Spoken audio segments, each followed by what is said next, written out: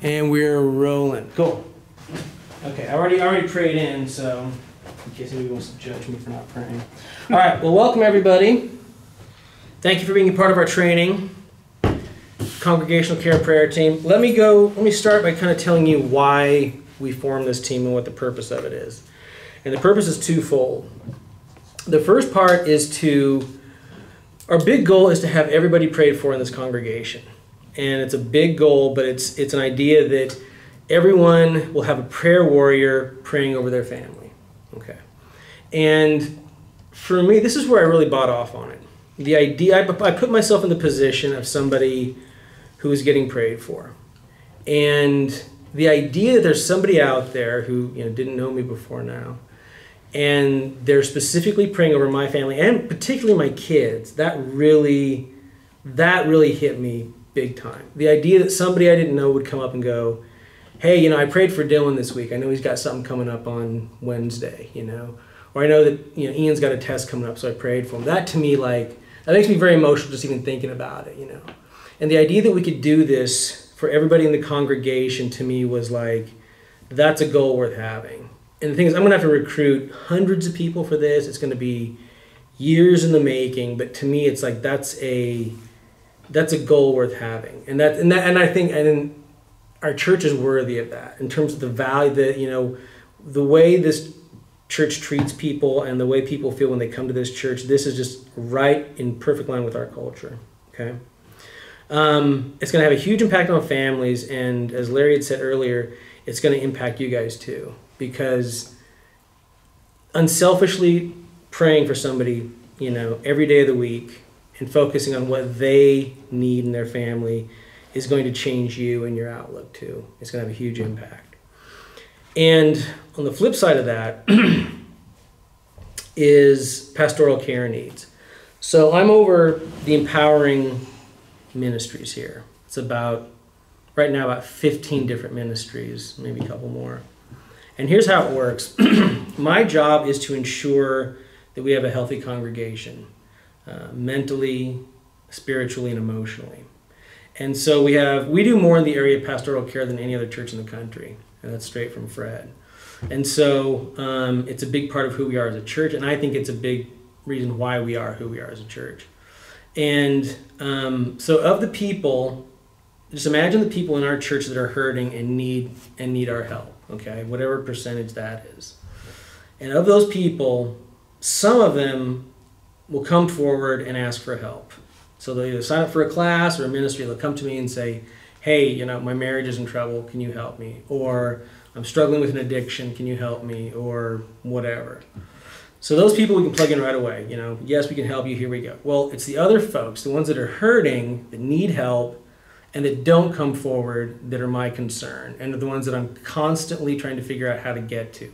Because I think, as we all know, when you're hurting, you have more of a tendency to isolate, and you don't want to come forward.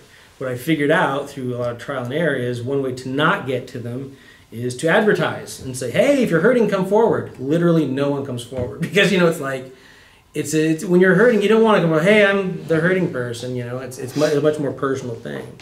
And so this is another avenue through which we can find people that are hurting. Because it's all about the personal connection. That's how they come forward. They will tell a friend, I am hurting, And so in this situation, and I'm going to get to the details in a little bit, but it's basically the idea of when you're praying for somebody, there's a good opportunity for them to tell you what's going on in their lives, something that might be of a challenge, something where they're hurting, Pray for my marriage, we're going through a bad whatever. That's an opportunity for you then to talk to them and say, hey, you know what? We've actually got a ministry that deals with that. Do you mind if I just have a pastor give you a quick call about that and just let you know about it? No, no commitment or anything. It's yeah, okay, that's fine, And it's that personal connection that makes them go, okay, I will come forward. So it's another avenue through which we can find people that are hurting. So it's twofold, and the two of the most important, elements, I think, of our church culture. Getting people covered with prayer, and then also determining if they have any pastoral care needs. So it's a dual function, and both are very important. So what we're doing here is intercessory prayer. And I've literally recruited probably hundreds of people for intercessory prayer teams. And people love being a part of it. And we don't have a problem building these teams in our church. But one of the first questions that literally everyone asks is, what is intercession? What exactly is it? And that's a totally valid question because it's something that's not talked about a lot. So I'm going to have Mark kind of go over kind of in detail what intercession is so you guys can kind of get a feel for it. Okay. So why don't we start with prayer? Let's do that. Okay. Lord, we ask for your presence today as we take a look at your word and the examples of intercessory prayer that we find. We find that all members of the body of Christ are intercessors, and that we all can pray for our families, our marriages, our relationships, our careers, our church, those that are hurting. There's no limit. And so, Lord, today just open up our hearts and that let us know what is really what we need to know about this subject and how it applies to us and how we can go forth and really accomplish great works for the kingdom through intercessory prayer. Pray this in Jesus' name. Amen. Mm-hmm.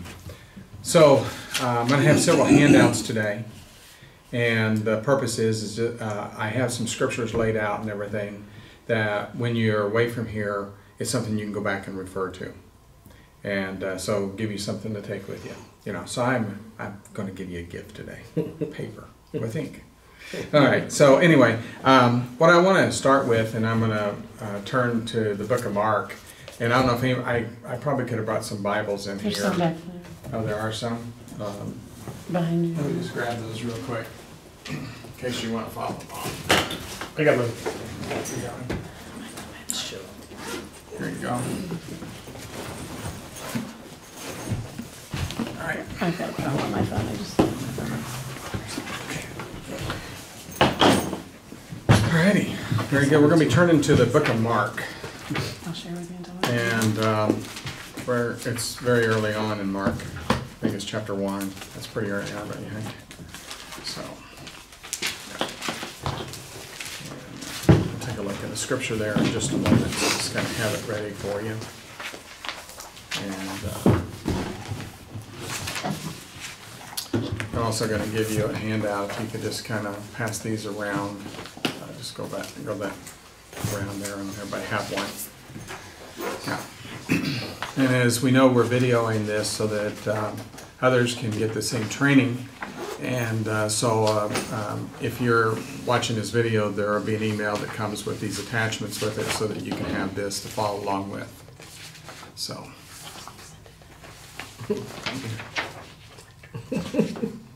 All right. So the first part is there's a book that we use around the Vineyard quite a bit called Celebration of Disciplines by Richard Foster. If you haven't purchased this book, it would be a great book to add to your library, for it really gives you a lot of insight on how to develop some disciplines that will grow your work in Christ and your relationship with Him. And so in that book, Foster writes, prayer catapults us onto the frontier of the spiritual life. It is the discipline of prayer that brings us into deepest and highest work of the human spirit. Real prayer is life-creating and life-changing. And I think anyone that has spent much time in prayer finds it out very quickly. Most commonly, the Lord works on us first. We change from the inside out. So in the reading of His Word, you can't depart from that because that's where we get most of our knowledge of who God is and how He's laid out a plan. And that there's a story of God. And we're all in the middle of the story of God. And the beauty is we all have our place in His story. And so with prayer, we have that opportunity to actually commune with Him. Probably one of the things in prayer that most people don't talk about is we think about prayer is that we're going to God to make our request to Him. In fact, in Philippians, it actually talks about us making our request to Him. But what we don't think a lot about is sometimes prayer is more going to listen. And so once we've kind of gotten things off our chest and we're ready to be able to receive, God pours into us through prayer. And so it's the meditation on His Word, and it's the time that we spend in prayer that makes a difference. So when you think about being an intercessor for the kingdom, you're thinking about, hey, I'm actually going to go to prayer for someone else. And we're going to talk about a couple of examples of that in Scripture and find that it was one of the most powerful prayers in the Bible is intercessory prayer. He continues on and says, Jesus set the example on the importance of prayer. And that's where I want to take you to Mark chapter 1. So if you have your Bible, turn to chapter 1. And we're going to be looking at verse 35. And this is speaking of Jesus. Jesus has been preaching and teaching. And he's been healing the sick. And then all of a sudden it says, in fact, Jeremy, why don't you read that? 35? Yep, verse 35. Before daybreak the next morning, Jesus got up and went out to an isolated place to pray. Sorry. And in some versions it says this, and in the morning, a great while before day, he rose and went out to a lonely place, and there he prayed. And what we know of Jesus is that he spent a lot of time in prayer.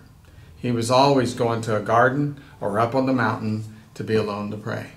And a lot of times he did it after he did a lot of teaching and just before he did teaching. There's the example where he sent the disciples before him across the Sea of Galilee. He said, I will meet you. And he went to be alone. And we know that what Jesus did was pray. And then that was the one where the storm came up on the water and he's actually looking out where he can actually see what's going on. And then he comes walking on the water.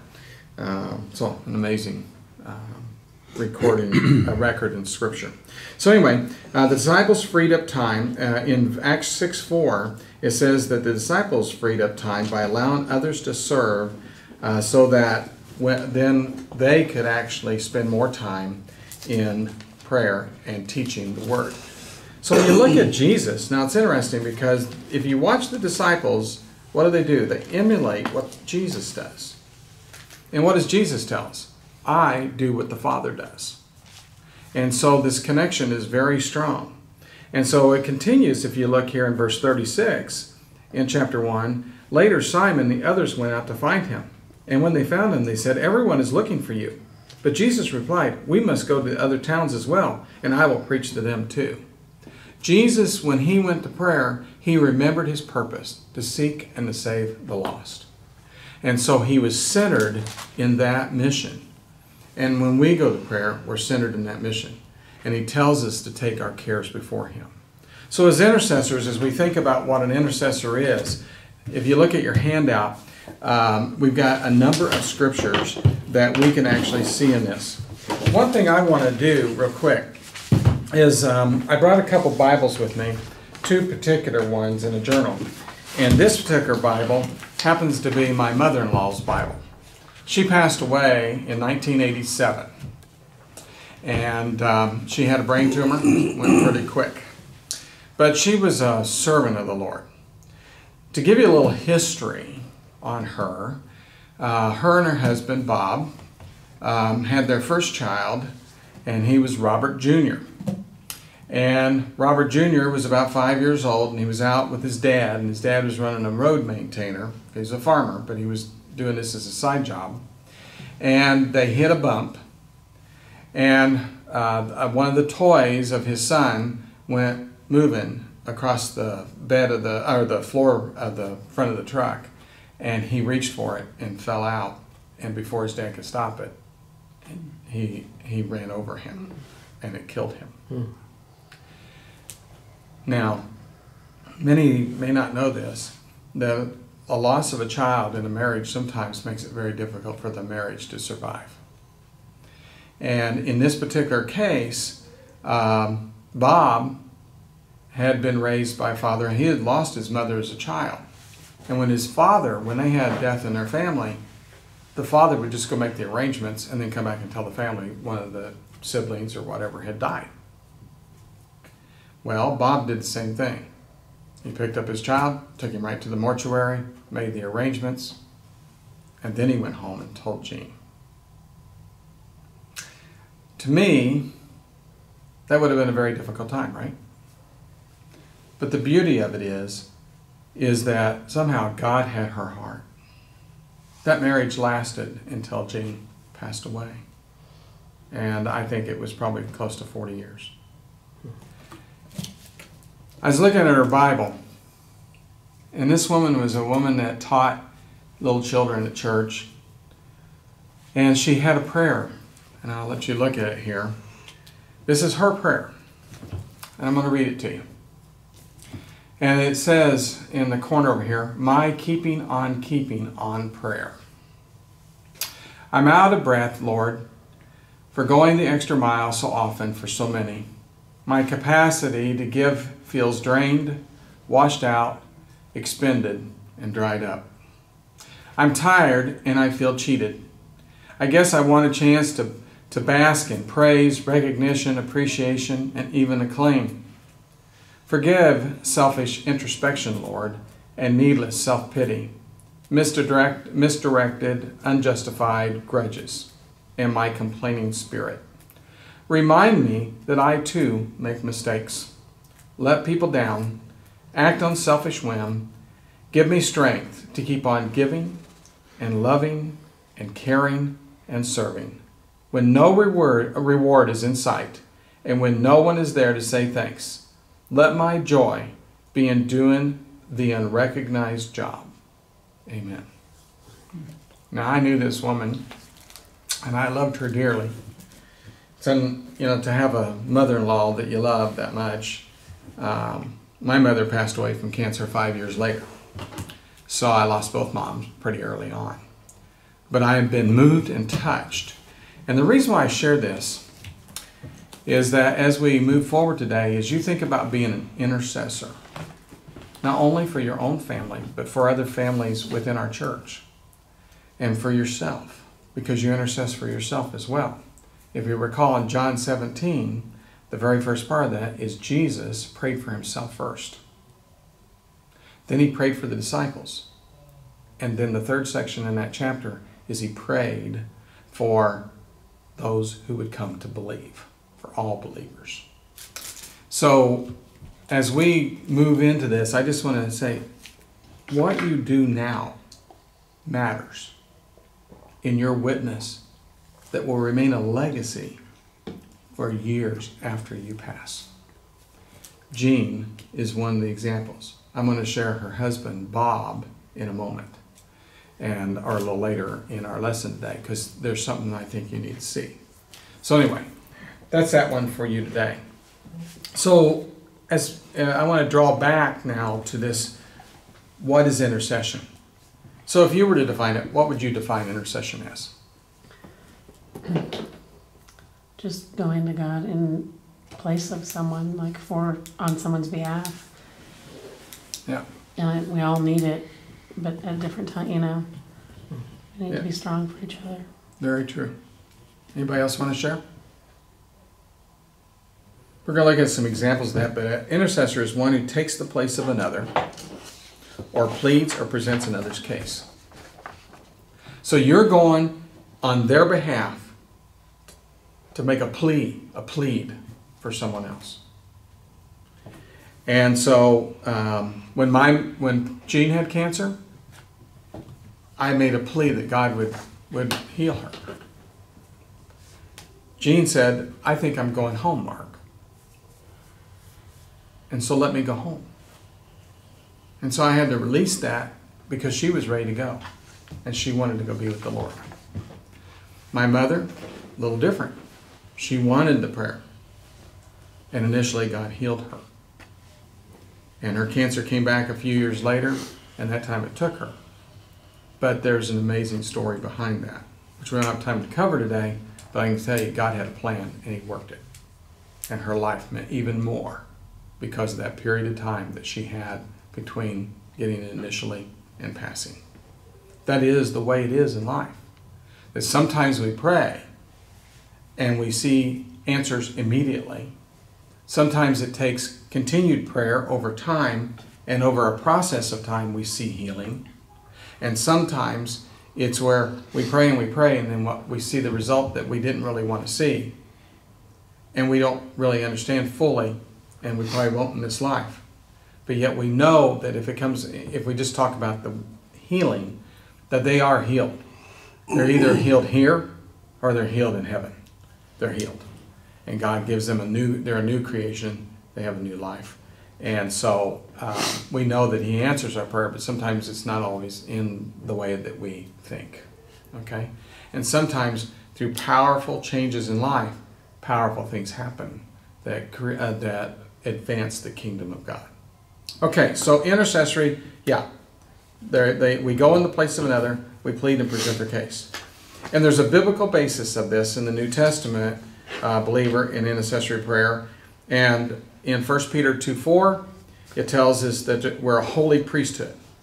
Secondly, in 1 Peter 2:9, it says we're a royal priesthood. And in Revelation 1:5, it says we are a kingdom of priests. And the understanding is going back to the Levitical priesthood, is it was a responsibility of the priest to stand in or stand before in between God and man and make amends. So we did it through sacrificial system, and it could be through offerings. There was many ways that the priest actually represented mankind. Now, it's hard for us because we think, oh, wait a minute, I'm not a priest. But the Bible says we are. When we come to him, then we take on that responsibility. And there's a lot of scripture that talks about the fact that we should take on the burdens of another believer, that we cast our cares on Jesus. But we share the burdens together, and the purpose of sharing it isn't so that we get weighed down so we can't serve, but that together we gain strength and go to God together in power and in strength, that God would move. Okay? When his people begin to pray, throughout history, revival comes. Change happens. We want to reach the Northland. We want to reach Kansas City for the kingdom of God. The pathway is through prayer. Through understanding his word, continue to be good servants of studying the word, or stewards of the word, and advancing the kingdom through prayer, and then by living it out. Living in the confidence and the expectation of God moving in our midst.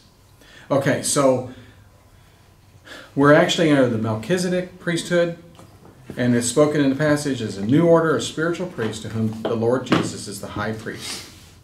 And the power and the beauty of this is Jesus is still our intercessor. Because the scripture tells us he sits next to the Father and intercesses for us at the right hand of the Father. So that's pretty powerful. And then he, as God does, which is so amazing to me, and I've never really, it's when you sit and really meditate it and you really try to draw what they were thinking, because it's the plan of God that Jesus would come. And then Jesus would leave. And he goes to be with the Father, but he says he gives us a mission. Right? We're to go and tell others. We're to baptize them in the name of the Father and the Holy Spirit, and to teach them all things I have commanded you. And lo, I am with you always, even to the end of the age. He takes the most precious gift that has ever been given. And he says, Tammy, Jeremy, and I don't know your name. Pam, thank you. And Pam, Larry, and Shane. He says, I'm going to give this gift to you, that you would give it to others. And he gives us that purpose. The God, the creator of all things, says, this most precious gift I give to you to give away. That is incredibly powerful. And so God is calling you forth to be one of those intercessories that get to give the gift of taking the cares and the concerns of others before him, that he might move powerfully. And you get the blessing because, see, it's not just them that get a blessing. Whenever you give, you always get. It's the way God works. You receive. And so in giving to others through prayer and intercession, you change a life. You change yours and theirs. Okay. So The scripture that I'll give you a reference in 1 Timothy 2:5, which is near the end of your handout. For there is one God and one mediator between God and men, the man Christ Jesus. He is our mediator. That's why we go to him in prayer. And who is it that he condemns? Christ Jesus, who died. More than that, who was raised to life, is at the right hand of God and is also interceding for us. Romans 8:34. Okay. So you want to take a break for a minute or two? Let's do this. Let me cover boundaries real quick, and then we'll take a break. Okay? Sounds like a plan. I'm going to hand out. That last part you just read was not a handout. Oh, it's not in the handout? 1 Timothy 2:5 and Romans 8:34. Yes. I'm going to take one and pass it around. Can you send these to us electronically as well? I can. Is that what you were asking earlier? Yes, ma'am. Romans what? 8:34. Chapter 8, verse 34. I won't be able to see sign language when people watch the video, but it's okay. I'll figure it out. We do have. Yeah, I know where this came from. I know, yeah, you recognize it. What you're seeing now is, excellent job, by the way, that's fantastic. We're going to talk about boundaries. This handout you're getting is from the Stephen Ministry teaching that we do. And you guys are drawn to prayer because for all the reasons that Mark was talking about. You have great empathy, you have love of people, and you want to be there for them. It's a very unselfish thing. Now, every gift that we get from God is kind of a double-edged sword. It's a huge blessing, but then it can also become something that is not a blessing. Okay, everything. And empathy and sympathy is one of those things. So I want to talk a little bit about where we want to land in our relationship with people. So there's a possibility, and it's not necessarily going to be this way, but there's a great possibility that you will get to build a relationship with the families that you're praying for. That they will contact you and say, hey, Tammy, thanks for praying for me. If you could be in prayer about these things this week, that'd be great. So you're going to get to know the inner workings of their family, their kids. It's a very intimate place to be, right? It's sacred ground. It's a big privilege, So one of the things that can happen in that situation is that we start to have some boundary issues. So it's really important to start to discuss kind of how we want to traverse this. What do we want to be where we're not too far away, but we're not too close. So in Stephen Ministry, we all have a symbolic gesture, a thing called the mud hole. And if you look, and in those that are watching online, you'll have this handout. But the person that's circled in the mud hole, and that's in focus note 8 on the cover, is the person that needs help. All right? And so these are the 3 different places, 1, 2, and 3, that we can be. Now, if you look at let's start with number 2. Number 2 is when you get down in the mud hole with the person, okay? That's over-identifying. That's too much, okay? And I go through this with all of my ministries, especially within, for Oaks Ministry, where if you're acting as a ministry leader to somebody, what's okay and what's not. This is what I was kind of a rule of thumb I let people know. If you're, it's okay to become emotional about what you're hearing. That's actually good and healthy. But I always say if you're crying more than the person talking, that's a bad thing. That's a good, don't do that. That's a no-no. You've gone too far, okay?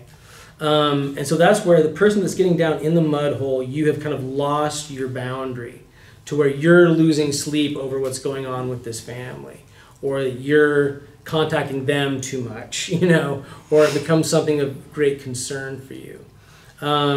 That's too much. And again, we're talking kind of vague terms here, but I think you'll know when you're spending too much time in an unhealthy way thinking about the family you're praying for, okay? And if you look over in section B for over-identification, on the second page, over-identification means taking on the care receiver's feelings and characteristics to the point that the caregiver is just as overwhelmed as the care receiver is, okay? So obviously, we don't want to be there. Now let's look at the figure number 1 who's standing on top of the, kind of on the cliff there. This is the person that is actually too distant. You're remaining too detached from what's going on, okay? So that's more like a clinical observation you're making. I see what you're going through, but you're not really, again, you're kind of remaining detached from the situation, you know, cold, clinical, unemotional, okay, I'll pray for you. That's also something that we want to avoid. Is that number 1 in the diagram? Yeah, that's number 1, you're standing on the cliff. So if you look at sympathy, this is focus note 9, that would be sympathy is feeling concern for someone else without becoming involved in his or her life. All right, so we want to stay away from that too, where if I'm part of the family and I'm telling you as my intercessor, here's what's going on, this is a really important deep thing or something that's like very emotional, and you just say, okay, thanks, I'll pray about it. I think that's going to create a dynamic between you where it's like, wow, this person doesn't even care, you know what I mean? I don't even want to share things now because I feel almost embarrassed that I'm sharing this in-depth thing and that they're just kind of nonchalant about it. So if you're detached from it, that's also a bad place to be. And again, I go back to, we're talking about very vague terms here, so there's not an exact definition I can give you, but I think you'll be able to kind of feel around, ask God for guidance as to what you're doing to make sure that you're in the right spot. So the right spot is empathy. So if you look at number 3 in the diagram, this is what's happening. They're leaning down into the pit, holding on to something to keep them steady, but they're reaching out to the person in the pit, all right? So they're in that balance in between, all right? So that's a place of empathy, and that's focus note 11. Empathy is feeling others' problems as if they were your own without actually taking them on for yourself. So, for instance, in ministry, like in Oaks, for me, if I've done ministry with somebody, and you can hear some really, really in-depth things, if afterwards it stays with me the rest of the day and I'm thinking about it, then I've lost some boundary. You know, it's bothering me and I'm thinking about it, how this is going to turn out. But if I leave and at that exact in the moment of ministry, I'm right there with him and I'm feeling it with him, I'm leading him through it. But then as soon as I pray out, I'm done. It doesn't linger with me. It doesn't, you know, kind of haunt me the rest of the day. Then I know I've got the right balance. You know, when I'm with them, it's there. I've had situations where people are telling me, going through their story, it's a very sad story about something that happened to them as a kid or some kind of abuse they suffered, and I'm able to kind of walk them through. I mean, I understand what they went through and I feel that pain, but I'm able to continue with the ministry and I walk them through it. And then as soon as we're done praying out, I'll break down for a moment and just kind of like cry and just think. And I think God leads you to that point where now you can release it. It's good, you know. You don't want to do that while you're doing prayer, but then I release it quickly, and then I'm done with it, you know. But I don't feel that emotion until it's done, and my work is done at that spot, okay? So kind of, like I say, this kind of gives you a continuum. So if you find yourself thinking about your family, and again, it's a difference where, I think I've been prompted to pray for them, you know, outside of my regular prayer time. I want to pray for this person. That's fine. But if you find yourself getting anxiety and wanting to contact them and how are things going and more than you should, then you're probably at a point where you're losing your boundary, okay? And so it's something and again, there's going to be times where it just kind of flows back and forth. And if you're in one spot or the other momentarily, it's not a big deal. But if you find yourself constantly worrying or not caring at all for a long period of time, like throughout the week, that's where you need to be concerned and ask God to really give you guidance on that. Are we going to be provided one another's information so that if we see that happening, we can intercede for each other? I mean, you know, like if we see that happening, we can say, can you support me in this? Let me think about that. What we're doing right now is, since we have such a small group, I'm your coach in this, right? And so if there's an issue, I'd want you to check in with me because I think everybody else is kind of in their own situation and may not be at a point where they can, you know, but I will be, you know, and I'll be able to bring in people to pray for you guys and support you guys, and I'll be praying for you guys too. Yeah. So at this point, if there's issues within your, you know, and I'll be checking in with you guys. And so, but if there's a point where you think you're losing your boundary one way or the other, you come to me and then I will kind of walk you through it at this point. Okay. Makes sense? Okay. Yep. What questions do you guys have about this? How can I help you in understanding this? jump in here just for a second on that before we go to the next question. This is a new program. I think it is one of the greatest programs that have ever actually come along, and that is praying. I mean, if you think about it, we got about 3,000 average attenders. And if we assign about an average of 10 per intercessor, so that could be 2 families, because if you have 3, 4 people in a family, to get to 10, it may take 2 to 3 families. Okay, so you're praying for 2 or 3 families. So that means it's going to take about 300 intercessory prayer leaders. And the game plan is that we will actually split that out and have leaders over prayer teams, and that will take time before we get there, but there will be an organizational plan to that. But in the early stages, whenever you're birthing a new ministry, then there needs to be a lot of communication, especially with the lead pastor, so that they can hear what's happening, what kind of bumps there are along the way, and help us guide us there, because we'll become stronger.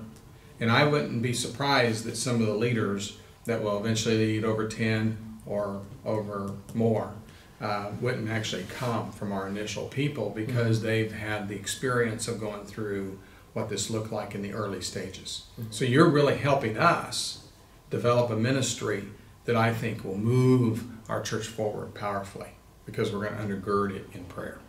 So awesome what you're doing.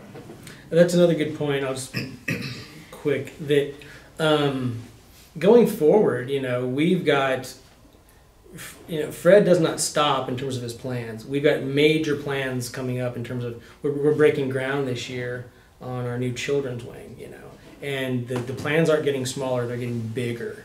And all of those things need to be, as Mark said, undergirded in prayer, because in order for this church to move forward the way it's supposed to, we're going to need more prayer. We're going to need more people supporting it. And so for me, I want my kids to go to this church. I want my grandkids to go to this church. I'd love them to be pastors here someday.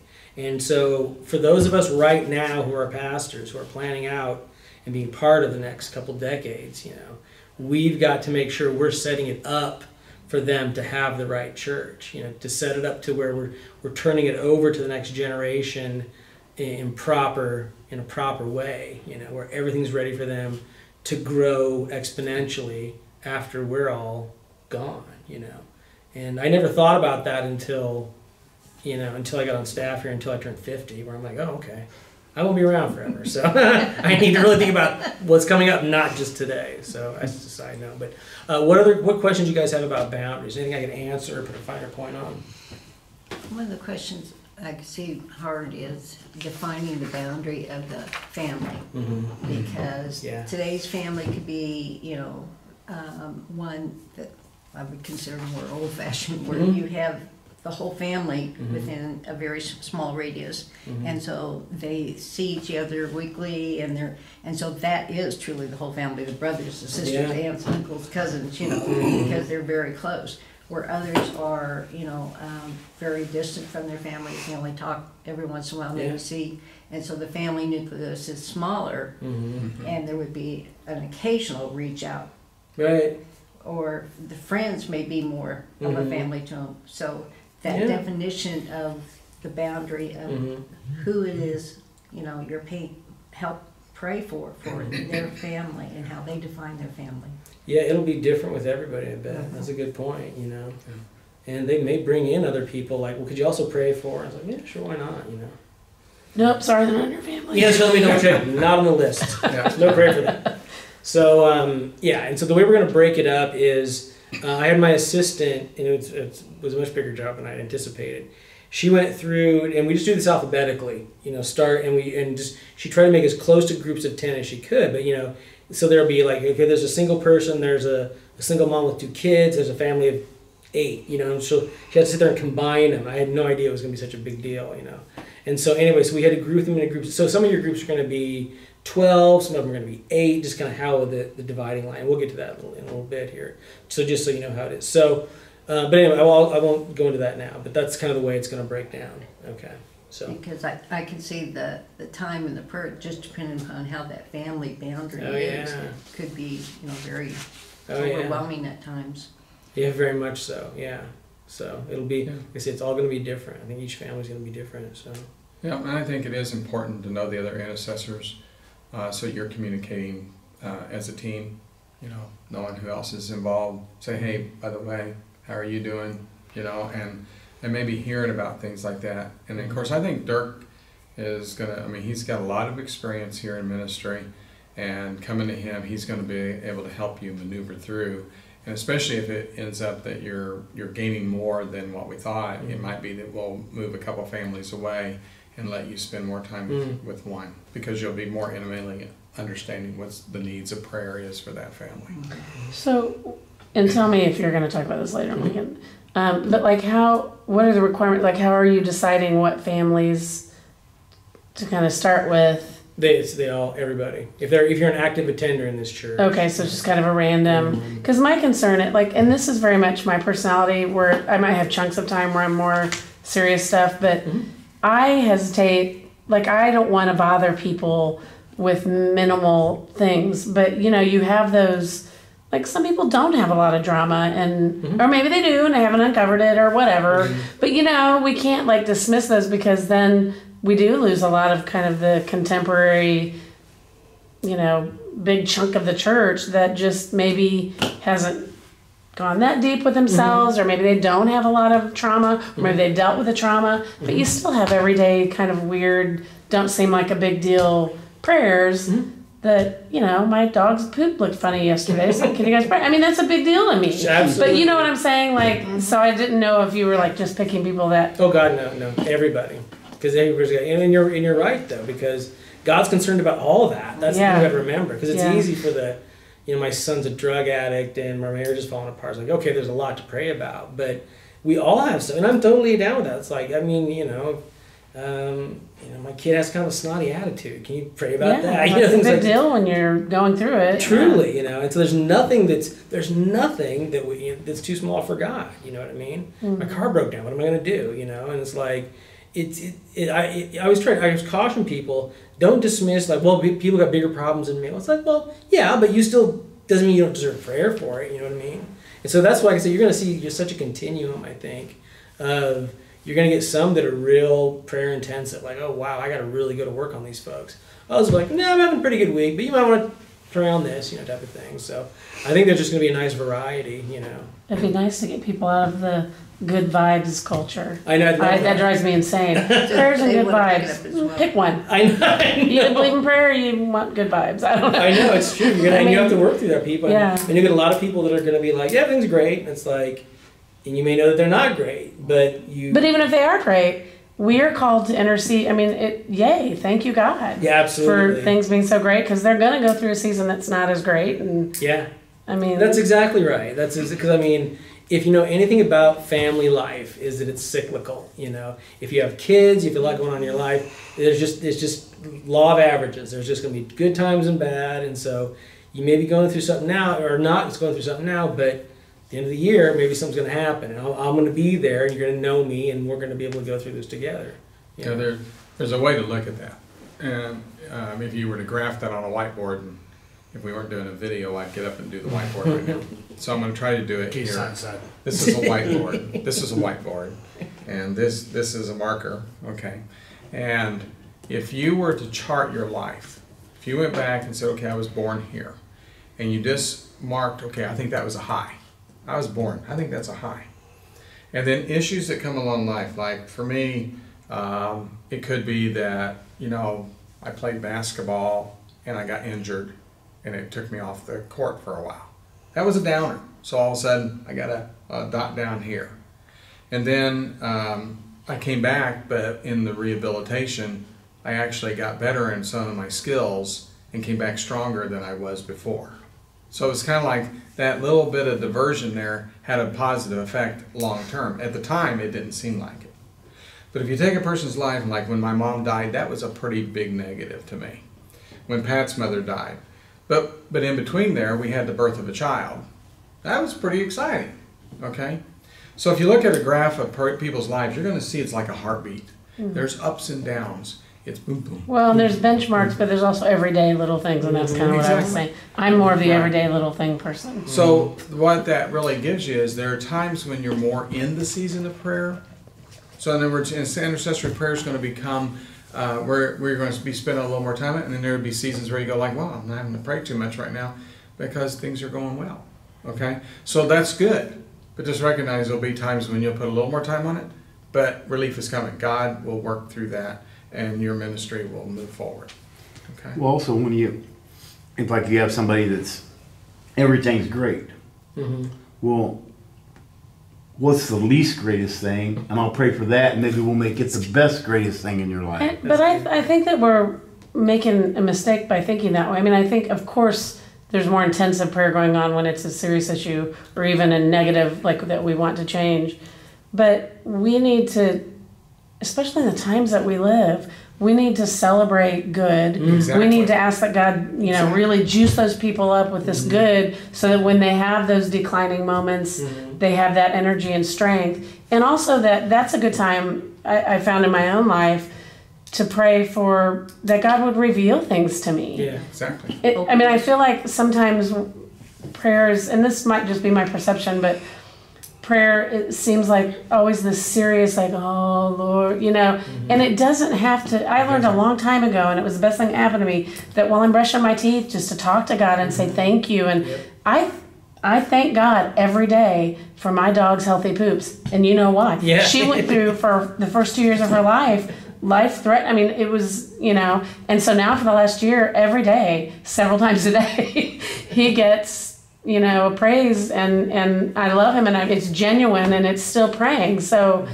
I think people will think they can't ask for prayer because it has to be this serious, big thing. And then when they have this serious, big thing, they feel superficial. Whereas, and I'm saying they, and I guess I mean me. I mean, I'm there too. Whereas if we get in the habit of always praying, even when things are going well, I mean, that's what God wants. You guys are all parents. Yep. You want your kids to talk to you all the time, right? That's exactly right. Yeah. We prayed for the Spirit to be in this room, and you're bringing up a very serious point, and I'm glad that you felt convicted about it, because that's right. Prayer isn't just about the down things. It's about giving praise and saying, Lord, thank you.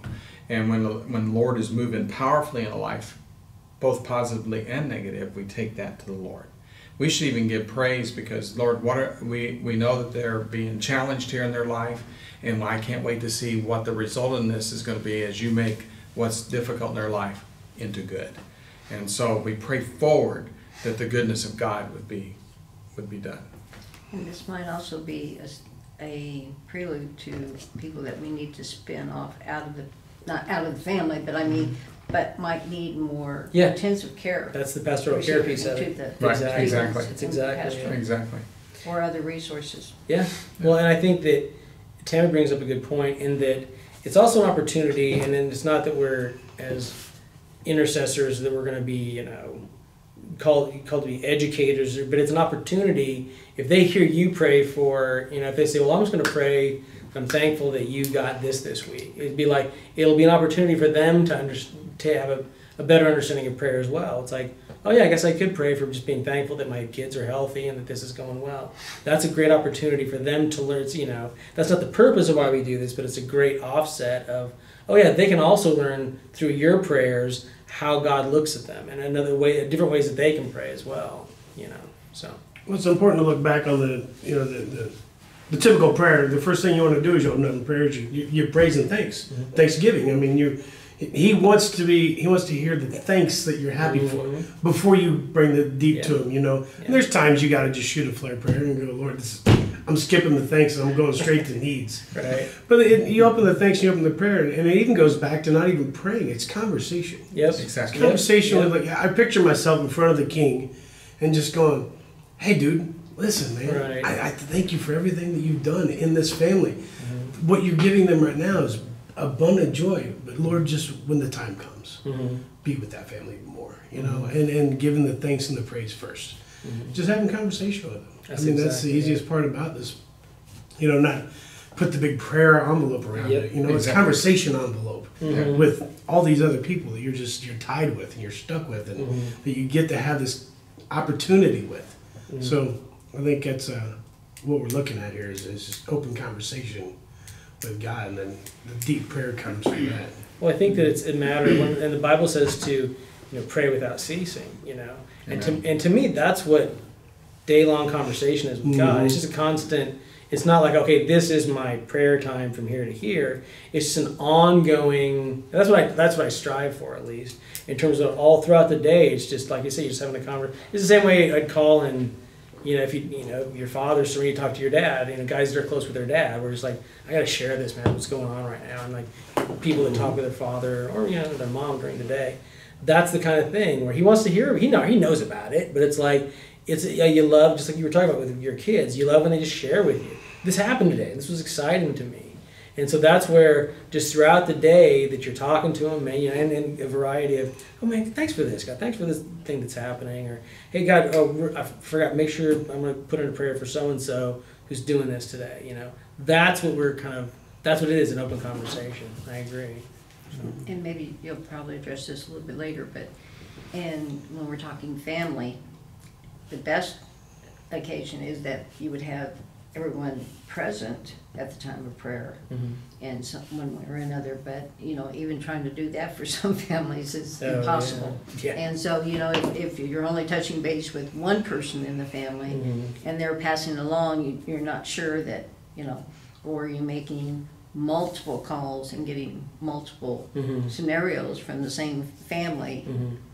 That can take even longer, and trying to connect nowadays. I mean, tag is wonderful, but it's a game I hate. And we'll talk about that later, but primarily we're going to be talking to mom and dad, Okay. And the kids we're going to, get them involved as needed probably. That way it keeps it more focused. Especially depending upon age. Oh yeah, Yeah, we'll have the nuts and bolts part of the session here. Yeah. And it might be nice too to have it, depending. I mean, I think of a different picture in my head of this, but I mean, I would want to feel like if it's you and Gina, like she might want to feel like she wants to. Maybe it's a marriage thing, and she wants to pray. Maybe we don't want everyone huddled around, right? FaceTime, Right. And so just so you can ask for personal requests. I don't know. Yeah, I think so too. Yeah, or, and these are the kind of things that get teased out as we go along. It's a very good point. Yeah. It's a very good point. What works? Yeah. Yeah.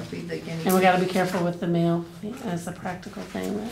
Yes, that's a whole other thing too. And again, I'll get into that in terms of it's going to be email, and that's another good example though in terms of like boundaries.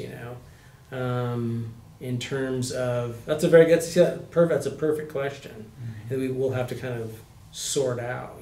It's a good question. So, all right, let's go ahead and take a 10-minute break, and then we'll come back and finish up.